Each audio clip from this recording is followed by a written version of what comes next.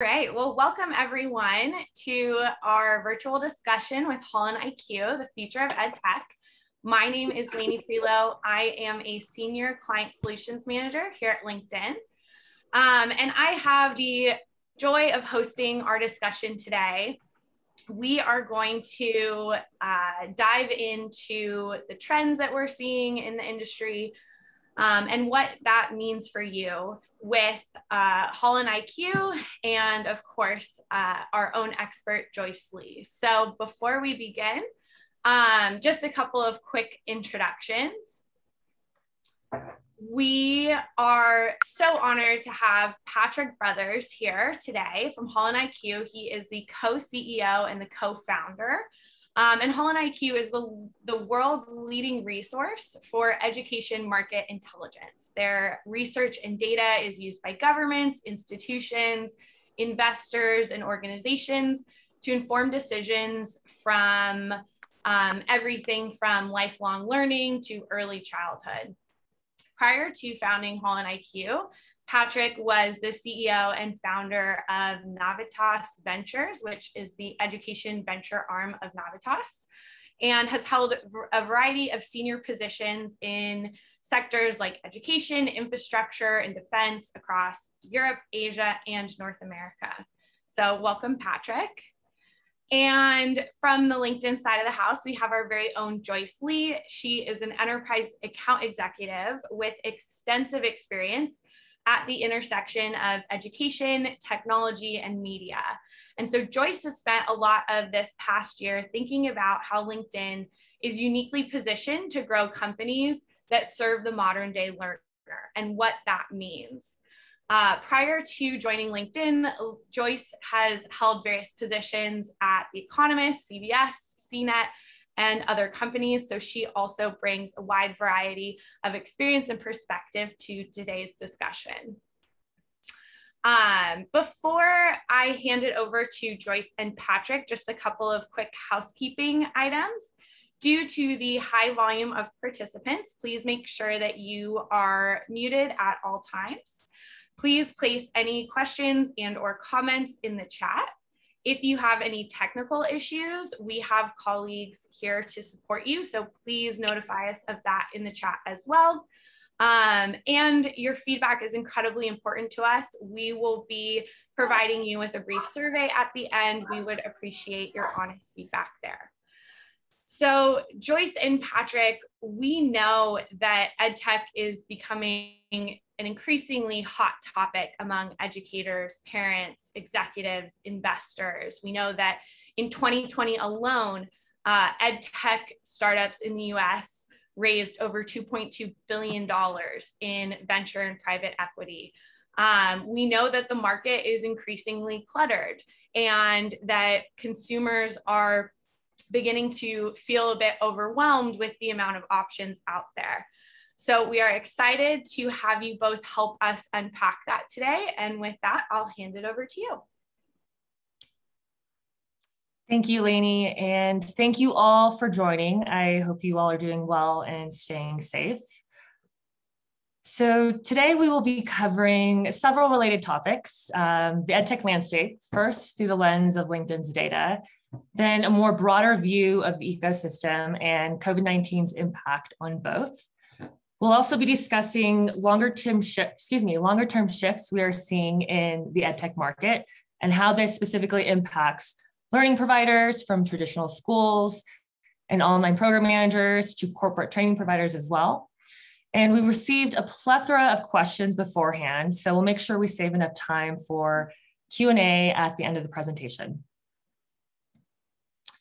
So to begin, it has now been a little over a year since the start of the COVID-19 pandemic, which many of us are aware has triggered a seismic wave of disruption in the education industry. Online and remote learning is now mainstream and universally adopted across all levels of education and the workforce. In K through 12, about 40% of the core curriculum is digital. And when thinking about the supplemental curriculum, that is about 80% digital. And we know that parents are taking the lead on purchasing a lot of that supplemental curriculum on behalf of their children. And the situation is similar in higher ed. We've long known these trend lines of the shift towards more of an online dominant format, but more and more students, at least on our lens at LinkedIn, are enrolling specifically in online and OPM programs. In the first quarter, we actually saw a 34% increase in enrollments from the prior year. We anticipate this growth to continue, as we understand from a recent survey that we conducted on our members last fall, that 6 out of our 10 members are actually currently actively in market to invest in an online learning program in the first half of this year. When thinking about the corporate landscape, we're also seeing this rapid acceleration of digital learning growth, especially since there's this now transition from in-person instruction to now more digital training-based kind of adoption. So with that, right now, 40% of all workforce learning is happening digitally. And from the LinkedIn side, around this time last year, with the peak of COVID, enterprise learners were spending about 3.8 million hours on LinkedIn Learning. So it is interesting to see that across the board, these changes and adoptions will continue.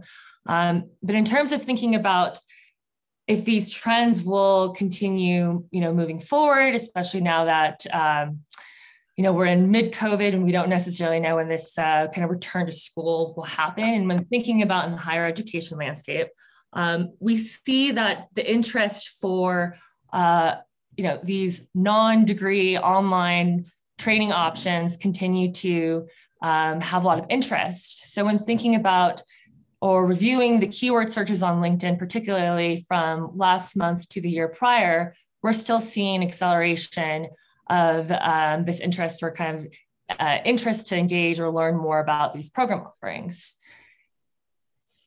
And then in the corporate landscape, it's widely known now that L&D business leaders are now getting more of a seat at the table within the C-suite as the need for reskilling and rebuilding kind of learning organizations within a company is a top priority. What's unique here is that what we're finding is not only are executives taking more ownership of this, but managers within core functional groups are also actively championing for learning for their direct teams.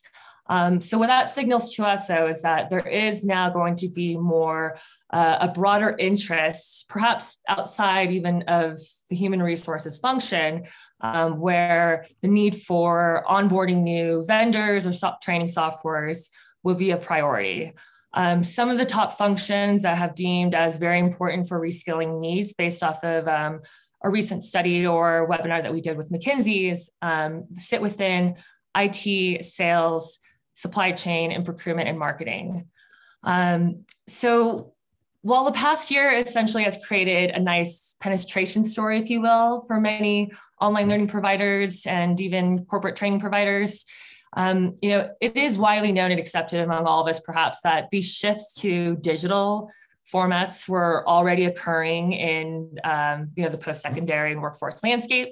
But in terms of what we can think about moving forward and potentially what are some scenarios in the years ahead, can we expect these COVID boosts in this EdTech landscape to sustain? And will we also see a higher adoption of online education? So that's where I'm very pleased to pass the baton to Patrick. And just some quick context here, when surveying kind of really like the EdTech landscape, I personally have not seen any other firm or essentially thought leader out there that has done a better job of providing some structure around a very unorganized and cluttered marketplace. So with that, Patrick, I will hand it off to you. Thank you, Joyce. Thank you so much. Very kind of you, and wonderful to get those insights from LinkedIn as well. So interesting. Hello, everyone. I'm going to zoom out and let's just warm us up for some Q&A, kind of dive into some of the insights that we've seen through the period. What we're looking at right now is our forecast and our outlook for education technology spend globally. 2019, we estimated it at $183 billion, which sounds like a whole lot of money, but it's only 3% of total spend in education on digital, on education technology.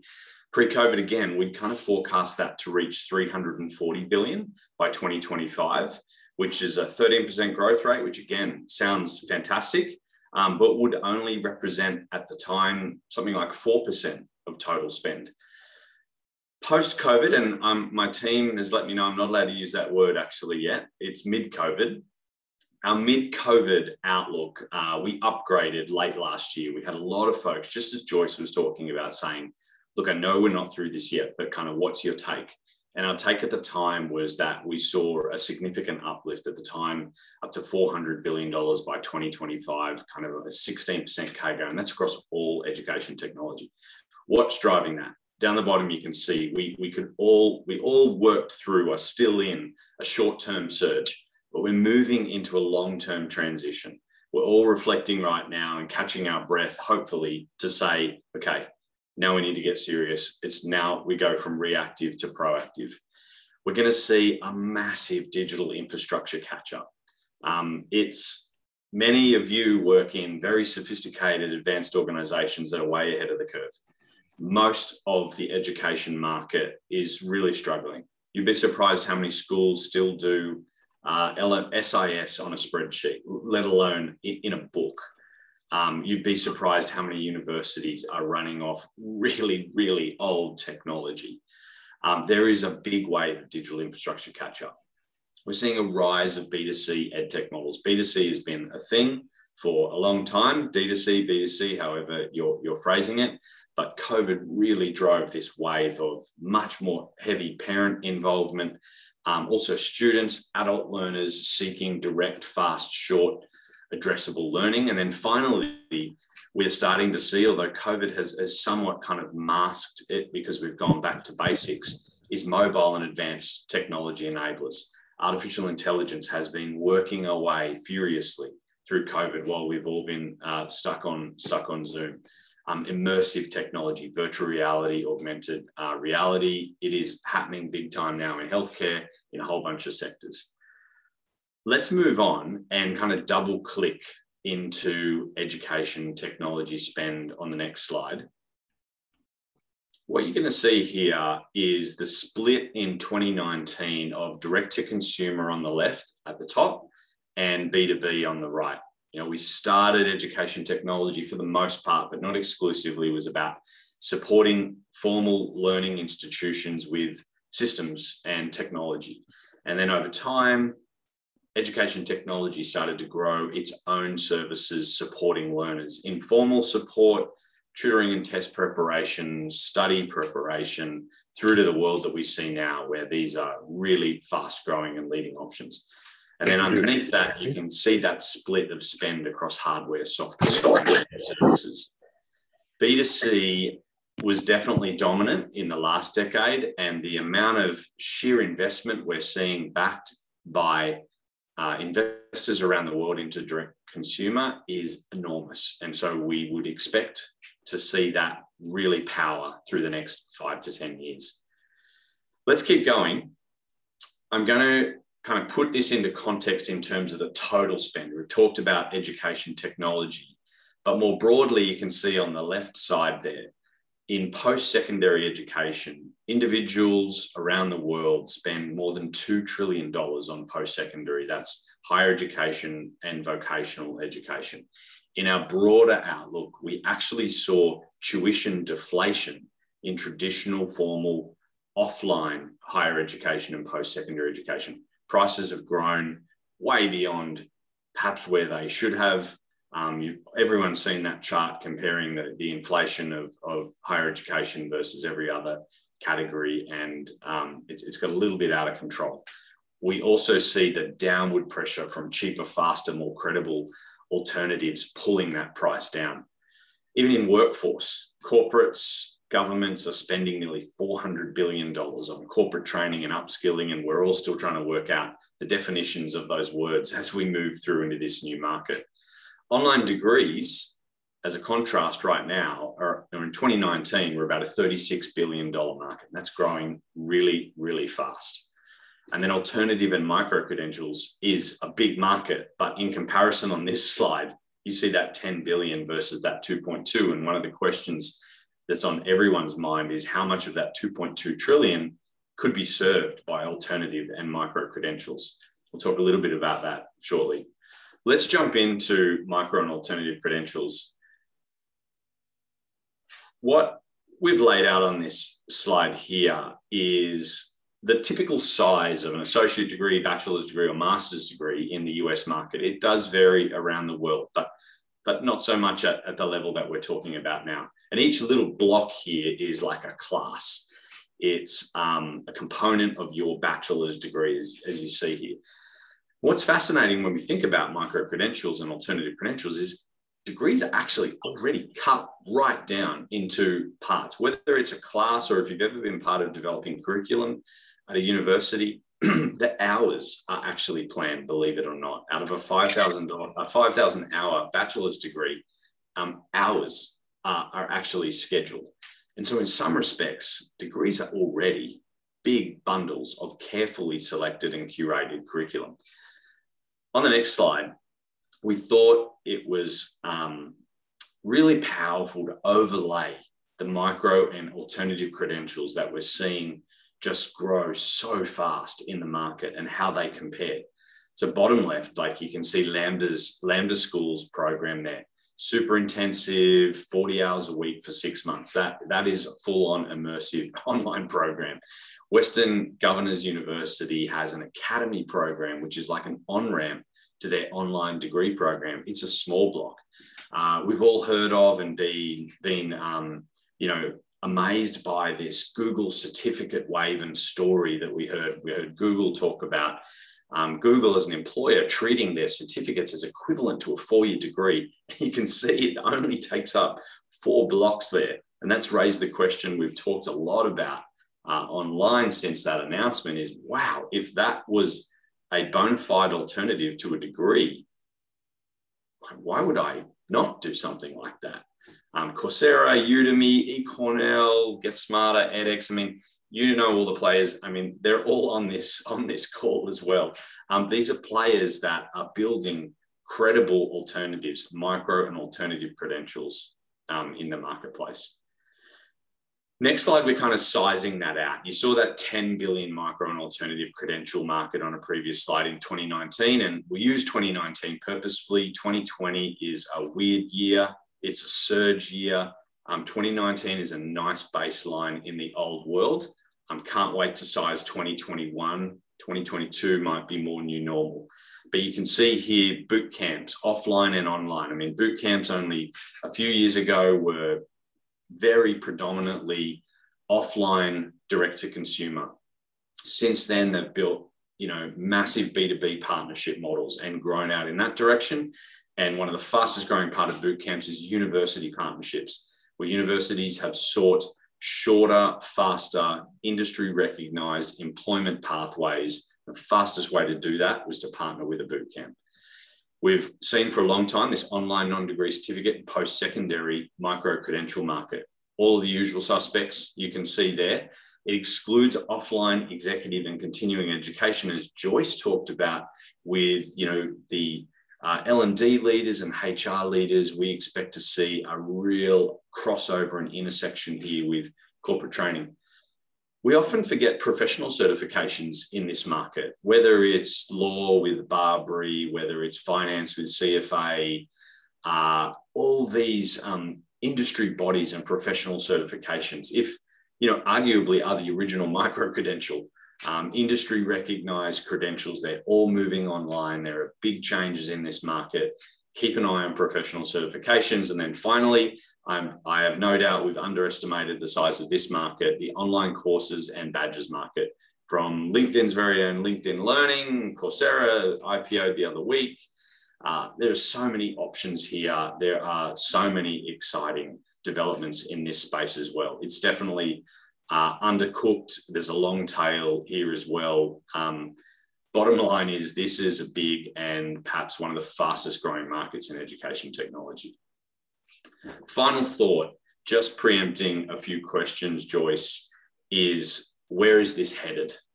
And on the next slide, one of the things we did throughout the first quarter of this year was really to double click into the future of where we might see this head. There are a ton of open resources at holoniq.com where if you want to really dig into this, but let me explain the 4 scenarios for post-secondary credentials that we started to pull apart. We saw 2 primary axes for how one might think about this. Left to right was, will it stay heavily bundled, big, episodic, or will it unbundle? Will it unravel? Will it come apart into much smaller bite sizes? Top to bottom was whether this space, the post-secondary credential space, very deliberately named, will remain predominantly government regulated, whether it's about the qualifications frameworks of every country around the world, or will we see the market dominate regulation, the consumer as the new regulator, if you like? So top left, we have what we call the greater whole, which is we go through this wave that we're in right now of unbundling and micro credentials. But what happens is we snap back because those are not accepted. Employers perhaps find it too hard to navigate just a gazillion micro credentials, and they regress back to, no, that degree thing, actually, there was something really cool about that. Let's do that. Governments, we're seeing this in Europe. Governments are regulating the micro credential must be 150 hours of content at a minimum. And so we're seeing moves there. Top right is micro quals, kind of the opposite. Higher education embraces micro credentials and says that whole 4-year degree thing that is so last century, let's chop that up into 3-month blocks. And you can build, you can stack, you can move. The degree becomes a former framework for heavily bundled. Of course, these are extremes. Bottom left, professions rule. Remember those professional certifications. It stays bundled, but the market drives this. So this would be the industry body saying, hey, when it comes to law, when it comes to the bar, when it comes to medicine, when it comes to technology, when it comes to business, the industry associations actually win, but they keep the credentials bundled. Just like many of you perhaps have done a CFA, you do CFA level 1, CFA level 2, CFA level 3, then you're awarded with your CFA. Bottom right is the opposite again, which is complete unbundling, complete fragmentation, completely driven by the market.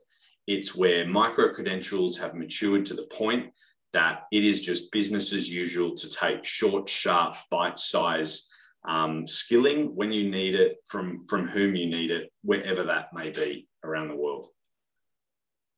I think... I have a question. Yeah.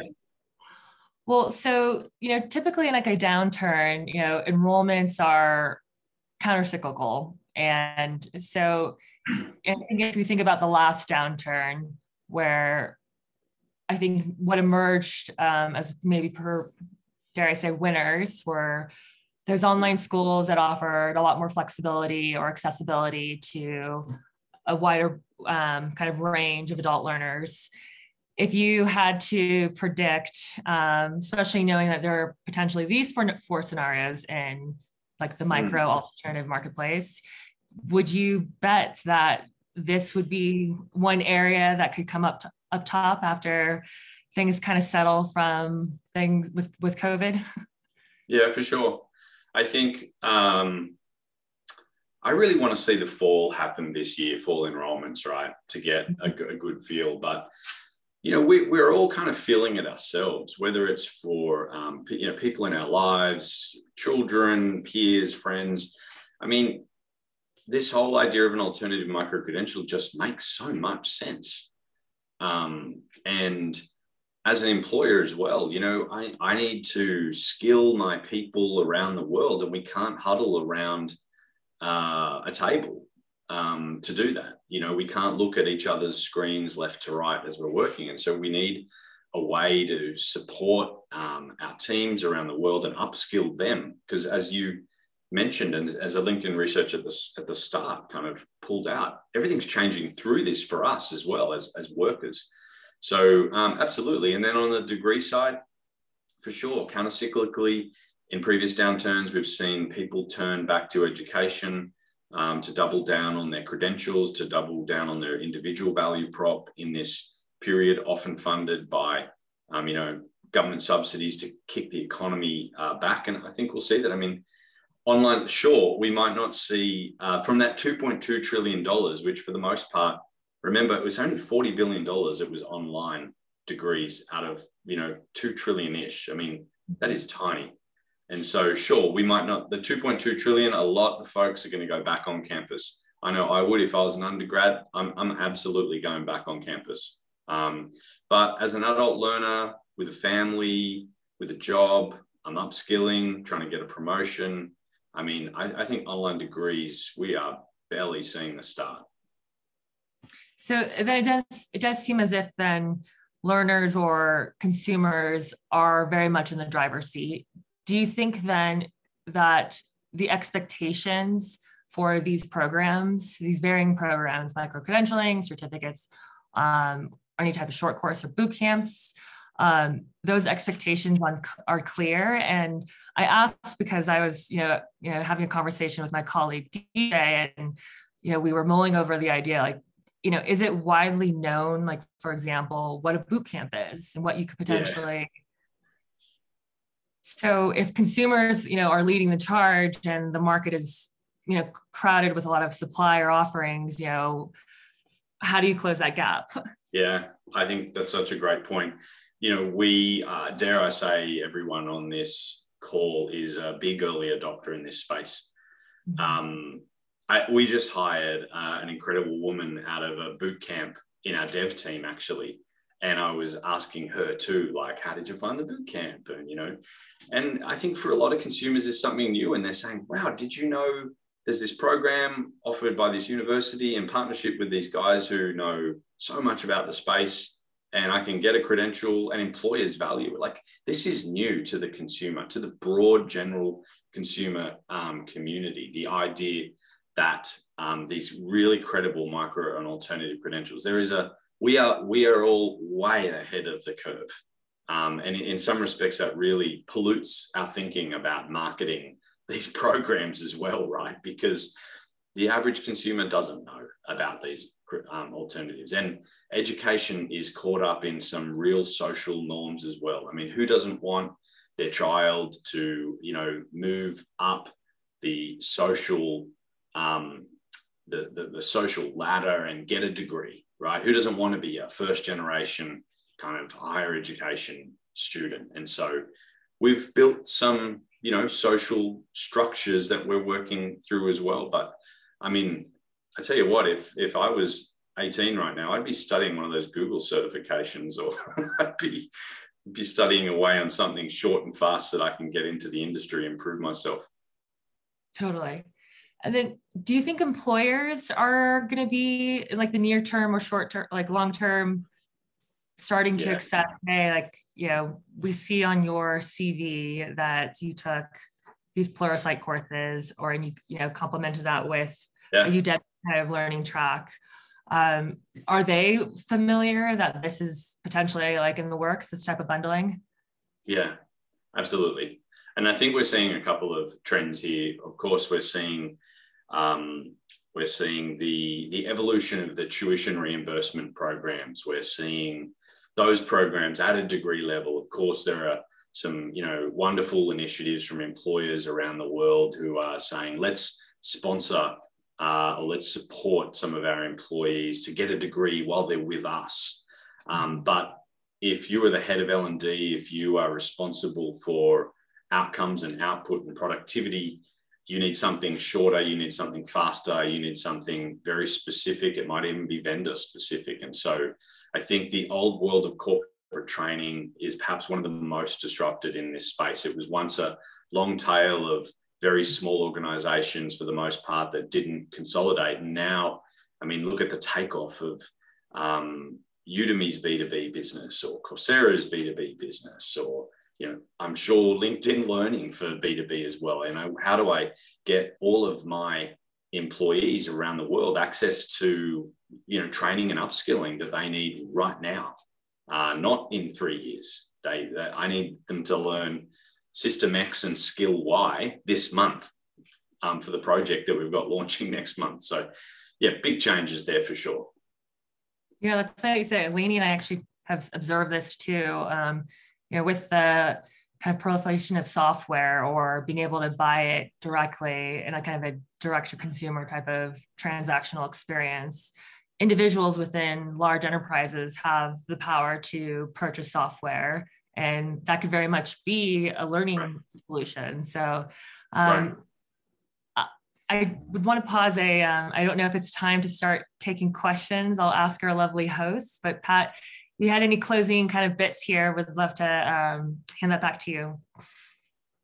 Look, the only closing piece I've got before we hand to the floor is like, if I had to put myself in the shoes of someone responsible for demand in one of these organizations, I think one of the things that would be tearing me apart right now is there's this clear short-term opportunity around enrollments, around, my boss is probably saying, look, we don't know whether this is a one-off. We feel like it's a long-term thing, but go. We need to take market share right now. Combined with this is a changing space and it's a crowded market and it's getting busier and busier. Like, every university in the world is trying to work out what to do with micro-credentials. Every player in this marketplace is trying to work out what to do with this space. And so I'd also be torn by how much do I need to build brand? How much do I need to build recognition? Like, how do I reach those consumers who don't even know what this is? They don't know what they don't know. And so I think that would be, what I would be wrestling with if I try and put myself in the shoes of, responsible for demand. Short-term targets, kind of long-term brand. That's my only thought, kind of handing off. Looking forward to some of these questions. Yeah. Lainey, do you want to kickstart for us? Yeah, so thank you all for submitting your questions. And if anything that kind of comes up as we spend the next 25 minutes discussing, please put more questions in the chat. We're happy to include those as well. But thank you, Joyce. Thank you, Patrick. Really, really interesting stuff. One of the questions that we got prior to this event was around early years and the trends that we're seeing there. Can you speak to what you're seeing? I mean, we've spent a lot of time talking about post-secondary. We've spent time talking about, online programs, traditional degrees, that kind of disruption. But what are you seeing when you think of kind of, pre-K, pre-grade 12, the early years? Yeah, so much. I mean, let me tackle those too, Joyce. I'm sure you're seeing a whole bunch of things as well. Pre-K, most of the world think about pre-K as childcare, but so much of the world through COVID and now is thinking about it as getting ahead. Asia is absolutely leading the charge here. There are startups in China doing kind of English language learning for the 0 to 3 years bracket. I had an investor who said that your chart is wrong. You've missed a whole segment. The 0 to 3 category. I was like, what? 0 to 3 learning English? Is like, yeah. So getting ahead, absolutely. We're going to think more about pre-K. We think less about pre-K as childcare, more about it as getting ahead. And then I have to say for K-12, as I think about this space, I saw a wonderful post from Amazon the other day talking about, the youngest certificate award. There was like a 13-year-old who had just achieved the kind of Amazon system administrator certification. It's like, wow, this kid's 13 and he's already got an industry certification. And, I talked to a lot of school principals and superintendents as well. And they're saying, I wonder if we could build microcreds into high school so that they leave high school job ready, already with certifications. Not the previous world thought of, you do year 10, you do year 11, year 12, and that preps you for actually going to do the serious stuff. Well, guess what? Schools have to differentiate as well. And they're thinking about micro-credentials in that K-12 curriculum. That's fascinating.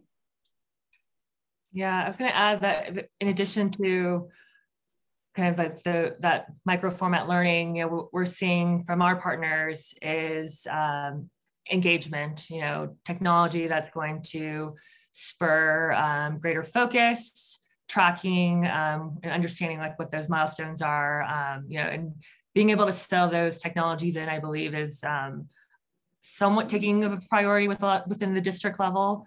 Some preliminary research that we've done with a consultant before mentioned that socioeconomic or understanding, again, like what are key engagement drivers is number one. And then I would say second in terms of K through 12 from the district priority lens is, giving access to technology, given that COVID has really exacerbated that kind of economic divide or access to quality bandwidth or even laptops. So yeah, great question though. Yeah. Yeah, and just kind of to follow up on that and think about it in a little bit different of a way, I think everyone is very aware of the push to focus on STEM skills in early childhood years. But we also know that there's a renewed focus on social and emotional intelligence and learning. And especially as these solutions tend to become digitized and we're seeing online learning become more acceptable, can you guys talk a little bit about how the industry is kind of balancing those two forces as well? Absolutely. Joyce, you want me to jump in? Yeah, sure. Yeah, I mean, everyone in the industry's felt it, right? We went through this big wave of STEM, then we added A to make STEAM, and we're swinging back a little bit as well. And I don't know how many blog posts I've read about, it's not about coding, it's about critical thinking. And they're like, I think this is just like a healthy, again, we're all on the bleeding edge, way ahead of the consumer. And, most other parents I talk to when I've got my parent hat on are talking about STEAM. They're buying a robot, they're buying a Sphero, they're, enrolling their kids in classes. I mean, through COVID, my daughter was doing, piano lessons with a teacher who's never, we've never met on her iPad or with an app.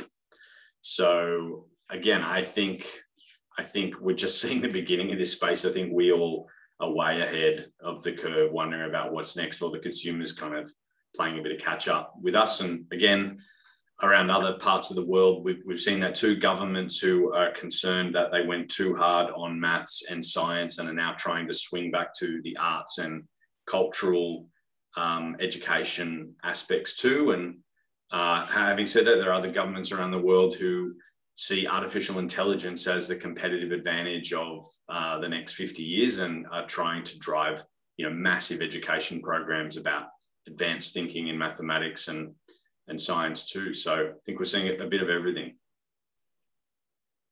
Yeah, it kind of reminds me of that event that we did with McKinsey Laney, where there is this balance. They predict that the more there's going to be a greater need and time spent around solving technical problems, but there's also a greater need, like you mentioned, Pat, to support individuals so that they know how to socially and communicate the problem solving that is heavily required in that. So I think a lot of our workforce data also shares or eliminates the kind of the same trend, and that marrying of soft skills and hard skills is important. Yeah. Yeah, absolutely. No, thanks you guys. I think that is definitely a topic of interest from the questions that we saw come in. So shifting a little bit, I know that another big theme from the questions that we have gotten is our degrees dead, right? And I know that's a very bold statement, shall we say, but I think that's really top of mind for a lot of educators, right? Do we foresee, let's say in the next 5 years, a complete shift away from traditional education systems, traditional degrees, to a complete acceptance of micro credentials, of short course learning as a fully viable replacement And so I'm just curious to hear what you both think of that. Yeah, look, I think it's a big call. I don't think degrees are dead. I think that degrees will be around forever. We might call them something differently, but the concept of a multi-year, like for undergrad, the concept of a multi-year program of study transitioning you from high school to work, I think that'll be around forever. And also in certain disciplines and certain areas. I mean, universities, go back and do a history lesson. Universities were so not intending to be what they are today. Go back 100 years. They were about research and about research fellows and about academia. And I think the unintentional consequences of governments around the world said, look, we want everyone to get a degree. And because that was considered socially and economically, that was considered, you've made it. You got a degree, and a degree is what employers use to filter out CVs, and that makes sense. But we kind of feels like we're in a whole new paradigm, right? Is like Joyce said, like, will we see employers say, oh, wow, you've done and passed the Pluralsight program XYZ and the assessment as well. And if that's the case, or if you have an industry certification in, program X, that means you have the skills, you've demonstrated the skills. And so, universities, all the presidents that we talk to are thinking the same thing, but there's kind of two schools. There's some presidents playing defense, saying, we've got the degree, that's what's regulated, degrees of the future, we're going to double down. We've got others saying, wow, we need to micro-credential everything here. Everything needs to be bite-sized. Everything needs to be chunked. We need to let anyone in the world take one of our micro-credential programs. And as soon as they get a block, they're alumni. You don't have to spend, $100,000 in 4 years with us to be alumni. You need to have completed one of our short programs. And so degrees aren't dead, but you saw that $2.2 trillion. I mean, if 1 trillion was lost from degrees to micro-credentials, would we call them dead? No, they'd still be a trillion, but wow, that would be a massive change if the micro-credential market was $1 trillion market and on par with degrees. I can see a world, I can see a credible breadcrumbs to that world in the next 10 to 20 years. I got a direct question that I think is a good follow-up to this. Pat, have you heard of universities lobbying against micro-credentials? Absolutely. Yeah. Oh, absolutely. I mean, we don't need to be shy. Like, there are universities, we see it in our polling, who see micro-credentials as a very evil threat to the, if you've been part of building a degree, there is so much thought that goes into those programs. There is so much, wonderful intellectual property and the like. But there are others who see the world changing. And, we've talked to universities who are in the process of whole of organization, massive transformation. Organizations who their strap lines now are about lifelong learning, or their strap lines now are about, supporting learners wherever they are, however they want it, going back and saying to all of their deans, I want everything to be available at least as a 100-hour block. But that is such a massive change and socially as well, like we talked about. I think we underestimate how much as a society we unintentionally or unconsciously or otherwise actually bias the degree. And we need to change too in order to support the change, if that's the direction we want to head.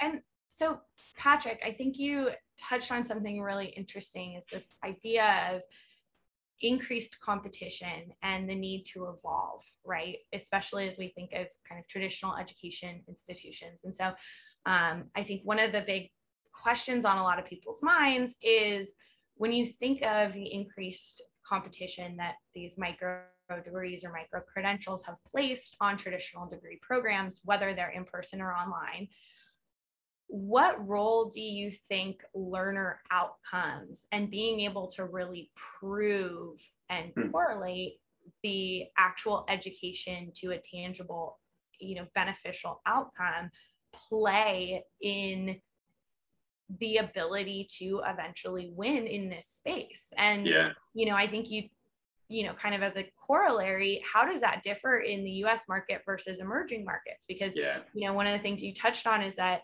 we have within the US society an incredible bias towards a 4-year in-person traditional degree. Yeah, such a great question.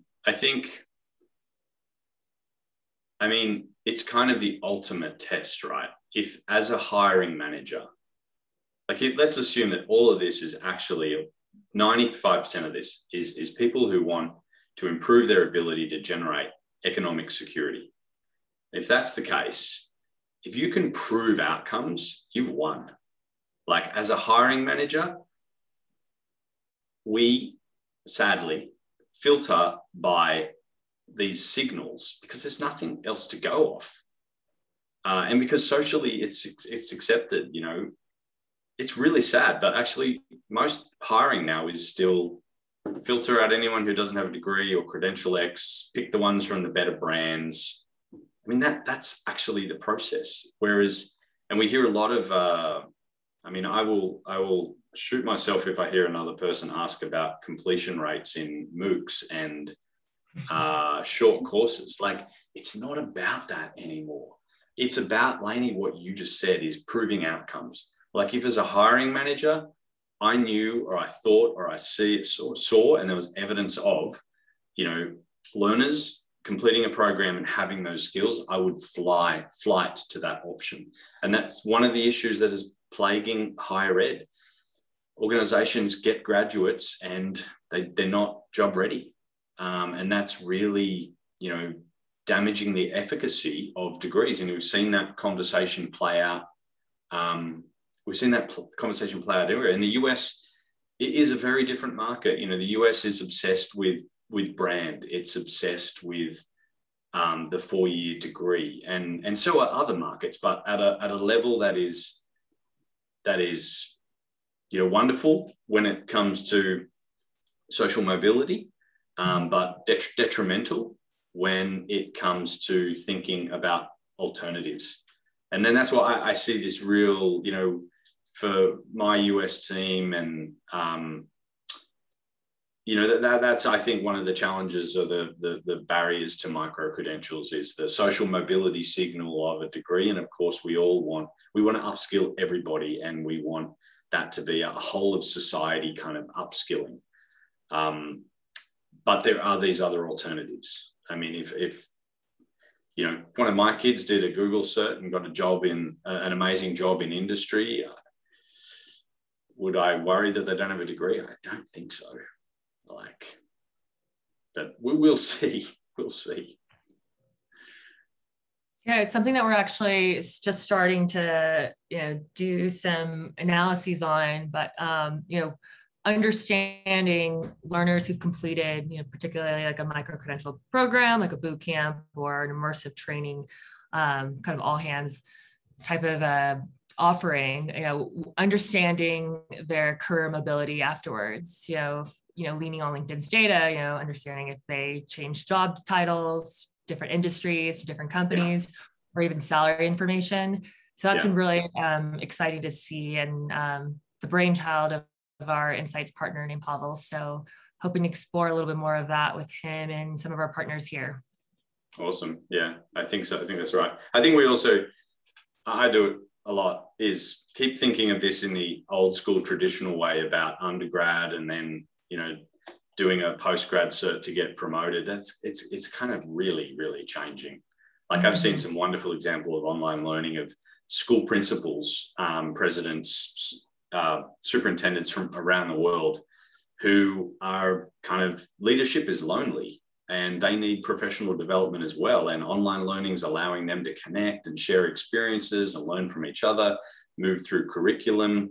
We keep thinking that the dominant kind of media commentary is about the substitution effect of, undergrad, where it's so much more sophisticated than that. And I think I'm finding personally, most of my learning happens, through life. It didn't happen in a chunk. I got a whole lot from that chunk at the start, but that seems to be like the biggest opportunity for everybody.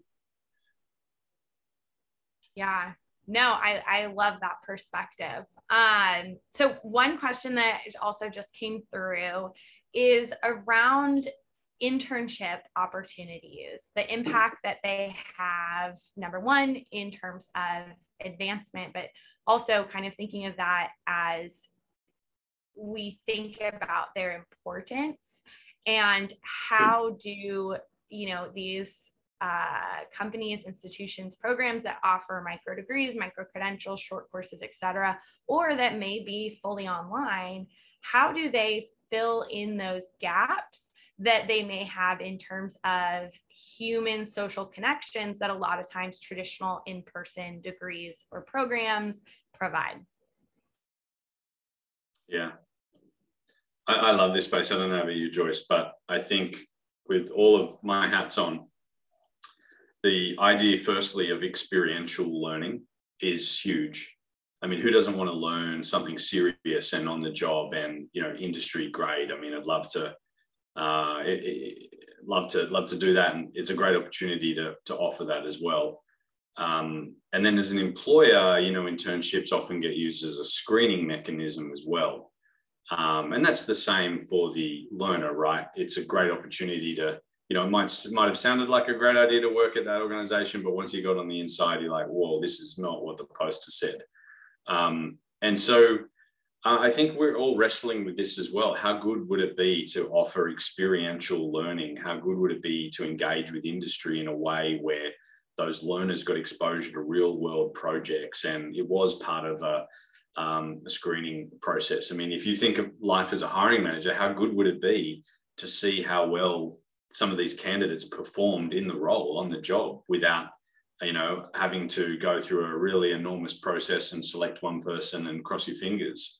And so I think everyone wants this space to work, but different countries really struggle with this, about how they've managed apprenticeships, how companies manage internships, and then just socially how we as learners working through internships and organizations hiring people go through that process. It's also a delicate area that we don't want to mess up, because we're talking about people's lives here. So awesome opportunity. Virtual internships have been huge too. I'm sure everyone's seen this, that companies offering real world projects through an online experience. You get to experience what actually happens, what the expectations of that organization might be, what kind of work you would have to deliver, and the outcomes you would have to prove as part of feels a bit like online learning, feels a bit like an internship, feels a bit like a job interview.